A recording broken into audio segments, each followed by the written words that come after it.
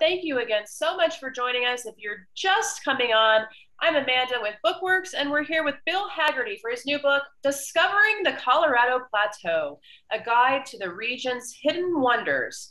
And let me tell you, Bill has a lifetime's worth of experience exploring this area. He lives up in Grand Junction, but he is a lifelong naturalist, a photographer. He has been a reporter for the Grand Junction Daily Sentinel, a wildlife enthusiast to boot.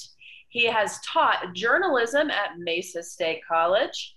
He is here with his new book, Exploring the Colorado Plateau. He is also the author of Hiking Colorado's Western Slope, one of those great Falcon guides that we like to carry in the store, Best Easy Day Hikes Around Grand Junction and Fruta, and Haggerty's Hikes in a Bottle. I love the name of that one. We're excited to hear more about his work, and we hope that you enjoy the event. Be sure to let us know if you have questions. We're going to start off with some slides. Bill, thank you so much for joining us today. We're excited to hear more about your discoveries along the Colorado Plateau. Good deal. Well, thank you for having me. I appreciate it. I thought we could start off with a couple of slides just to keep people in the mood, especially since it's so hot outside and we can stay in swamp coolers inside for a bit. So let me crank this on and we'll just go with this. It's about a 10-minute slideshow, and it pretty much encompasses the entire Colorado Plateau.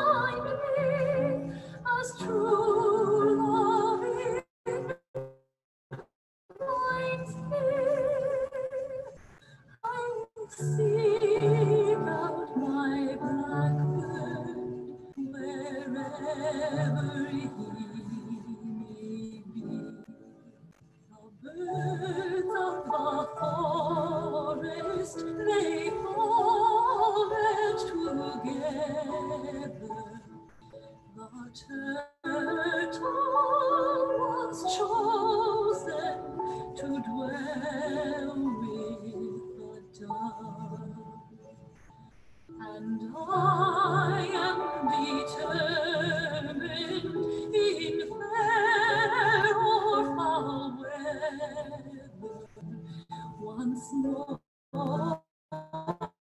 in the stream to seek out my love. He'll be my heart's treasure, my joy and my pleasure, and truly my my heart follows thee. Both courteous and kind, and constant of mind. Good luck to my blackbird, wherever he may be.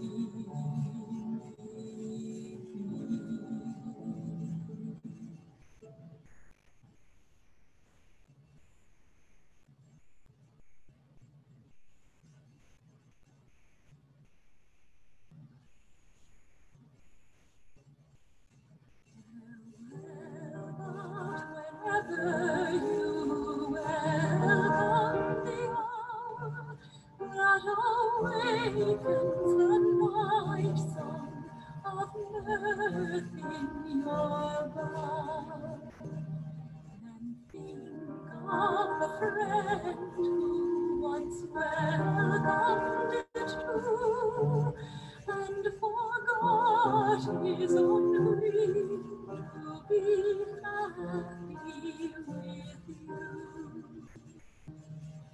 Let fate do her worst, there are rare leaves of joy, bright dreams of the past, which she cannot destroy, which come in the night time of sorrow and care, and bring back our features which joy to bear. Over me my heart with such memories filled, as that vase in which roses have once been distilled. You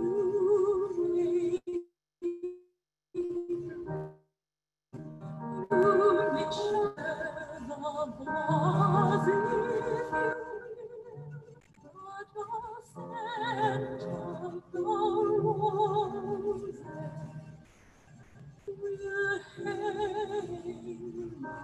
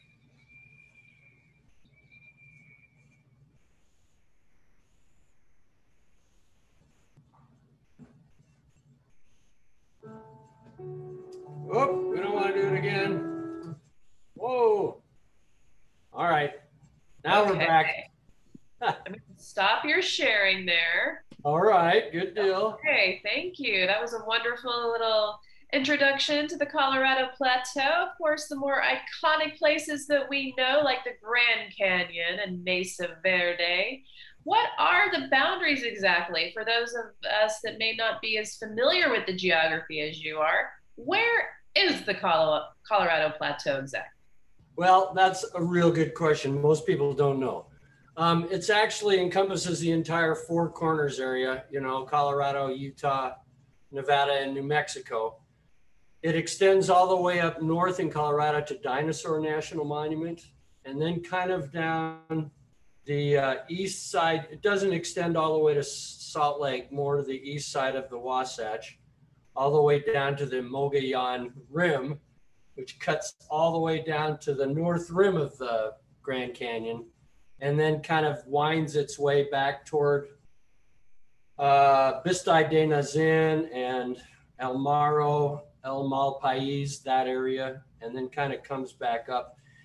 A lot of people include the southern San Juan Mountains, but I left it out here just because it's such a huge chunk of property, and I didn't think I could do it justice. So, you know, it got cut Gotcha. out. Still plenty of places to visit in the book, it sounds like. What are some of your favorite sites that are covered in this particular guide? Well, you know what? I'll tell you what, especially for the audience around there, Vista de Nazin just blew me away. It really was one of the coolest places I've seen from weird, wild rock structures, you know. It was really interesting. It is hot and barren and dry. I mean, nothing grows out there. There's some type of barrel cactus. I think it's pretty rare, and I saw like 2 of them. So, you know, but it's kind of barren out there. I really, really enjoyed that though. And of course, you know, Canyon de Chelly and Chaco, from a historical standpoint, they're fabulous. They're just fabulous, you know. But there's a whole bunch of them. I mean, you know, I love the Black Canyon of the Gunnison. I love all the areas outside of Moab, the White Rim, below Island in the Sky out in Canyonlands, I think is fabulous. So yeah, it's just wonderful. That's what's so great about the Colorado Plateau.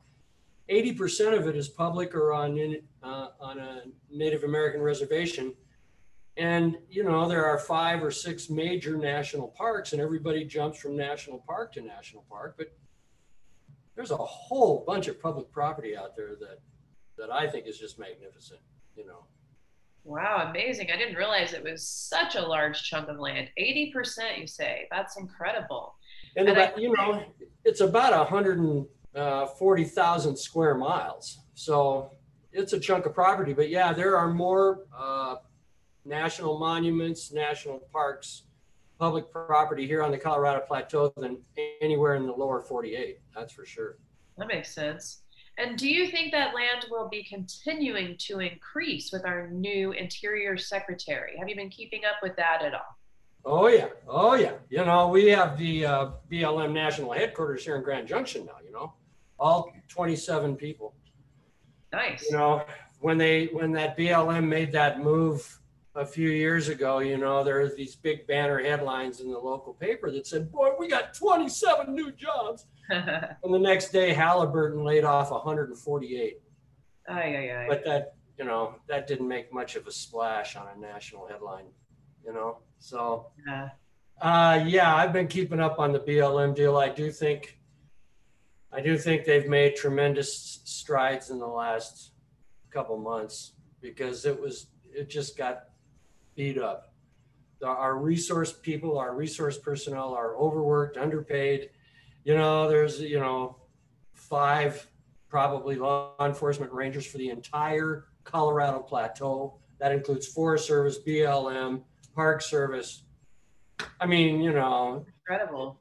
If you starve the beast, if you have to spend all your money on your budget to send 27 people back and forth to Washington, D.C. every week, you don't have any money in the rest of your budget to actually do something. And that's, I mean, I'm critical of that portion of it because I think that's a waste of good taxpayers' dollars. Plus, these are priceless resources, you know, and especially as water gets more scarce in the West, our places are going to get more scarce too, you know. And how have you seen the lands change there in Bill's backyard? I know you've been exploring this area for decades now. And what have you seen? What's been striking to you as far as big changes, small changes? We talked a little bit about land acquisition, but what else have you seen as you've been out in nature? Industrial tourism. You know, Edward Abbey coined that term decades ago, and really, I mean, I do believe that one of the greatest threats is massive tourism, and you know, and one of the things Abbey said years ago was that industry loves loop drives because they can start at the gas station, do a big loop, and come back to the gas station. You know, I mean, there's so much more that's going on out here right now that it's hard to kind of get your hands on. One of the tough things about writing a book like I wrote was exposing it to more and more people that don't have a clue on how to respect the outdoors. You know, I mean, most of the people who are going to read this probably have a pretty high respect and high regard for the outdoors, but boy, there are a lot of idiots out there right now just ripping it up, you know, hopping on their $35,000, $40,000 razors and just tearing things up, and I don't think that's responsible. And in this type of an environment where we only get, you know, 8 inches of rain a year, it's going to take decades or centuries for some of the damage to, you know, be repaired. So, what can we do then as responsible hikers and wildlife people, people that might like your book and be readers of your book? What can we do to ensure that these lands are around safe for our kids or grandkids? Do you have a few tips? Well, you know, I mean, the biggest tip is just like you mentioned to me, pay attention. You know, are you paying attention? Are you watching what's going on? And the other thing is, you know, even though I'm not obviously into industrial tourism, you have to get out and experience it. If you can't experience it, how are you going to save it? You know, if you don't hear that canyon wren, in fact, we were talking about readings. There's one little part I thought might be able to read that kind of discusses that a little bit, if I can find my place. You know, okay, let's see, I'll jump in at an appropriate point here. In the introduction, I write, yet, as I write about this marvelous place, I do so with much trepidation and quite a bit of self-admitted hypocrisy. I battle the demons of my own conundrum. While I sing, take only pictures and leave only footprints, and rail against extractive industries chomping at the bit to rip up a little piece of this heaven on earth, I drive a fossil fuel-powered vehicle hundreds of miles to visit these sacred places. I've left a large carbon footprint. I lament the once open environs such as world-class parks like Zion and Arches, yet I write about Grand Staircase and Bears Ears only to watch more people come. Author and public lands advocate Amy Irvine writes in her excellent book, Desert Cabal, A New Season in the Wilderness, the minute there's a line drawn around these lands, a sign staked on their behalf, the masses come running. They come at full tilt with their mountain bikes, ropes, and GoPros. Rick Moore from the Grand Canyon Trust goes a little further. All evidence suggests that tourism is the greatest single threat to the archaeological resources of the plateau. But who will come to their rescue if you've never heard the call of a canyon wren? Will those who've left or who have never felt the ebb and flow of the Green River or experienced its stunning magnificence as it winds through desolation and gray canyons, ever write their representatives and tell them to keep it flowing freely? How can one feel the stillness of a star-filled night in Valley of the Gods without respectfully entering that valley?